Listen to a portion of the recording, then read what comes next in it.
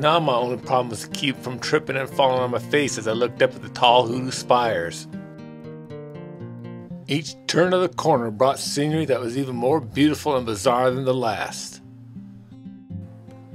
There were large crowds, but there were some places where I had the park to myself.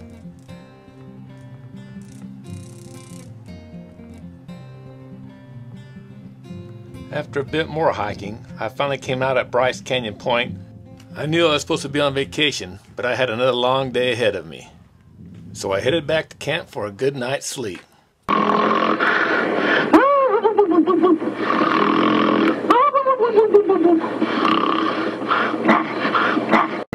After a good night's sleep, I was back on the road again. I decided to take a back road shortcut to save time.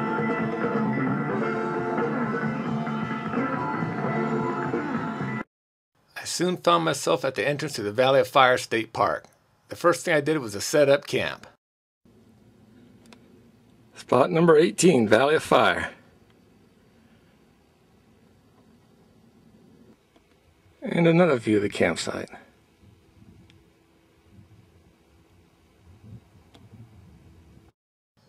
Located just outside of the campground was Arch Rock. This is Atlatl Rock, famous for petroglyphs carved on that flat rock right there. Here are a few of the petroglyphs on the wall. These petroglyphs range from over 3,000 years old to just a couple hundred years old. After that, I drove to an area where the rock formations were known as the beehives. And from there I went to a site where 7 giant boulders in a row were called the Seven Sisters. Here's one of the 7 sisters from the backside. It was about that time that I noticed this strange sign and wondered what it meant, until I saw.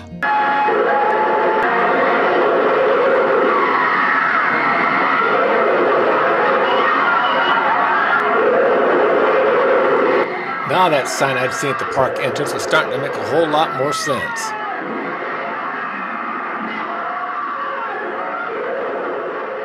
I decided that going to the park visitor center was a lot more preferable than being on the dessert menu.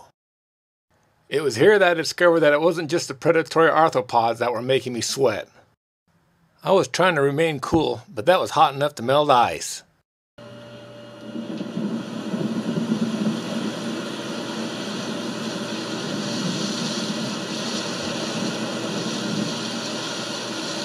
I figured the best way to beat the heat was to think of something cool. So I thought of the last time I went skiing. Whoa. Located outside the visitor center and on the way to the area called White Domes was a balanced rock formation. Here it is from a different angle.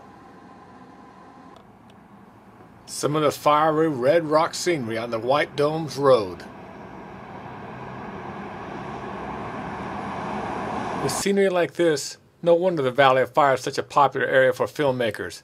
Featured in hundreds of commercials, the Valley of Fire can also be seen in the following movies.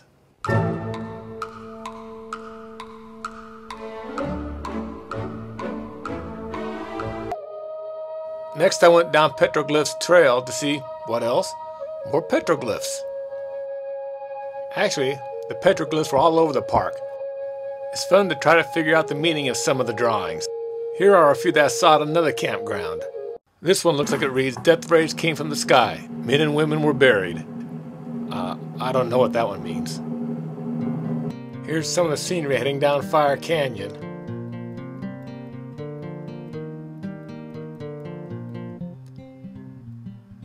Check out this two-tone colored rock.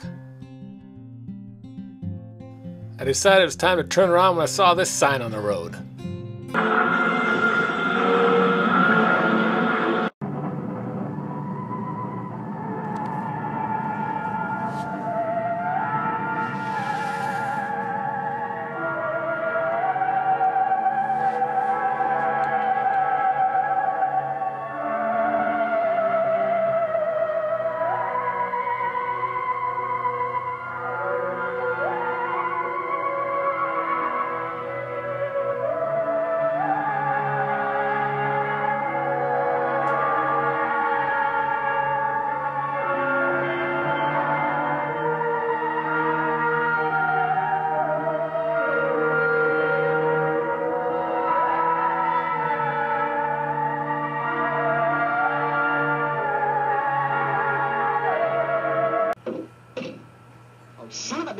son of a gun.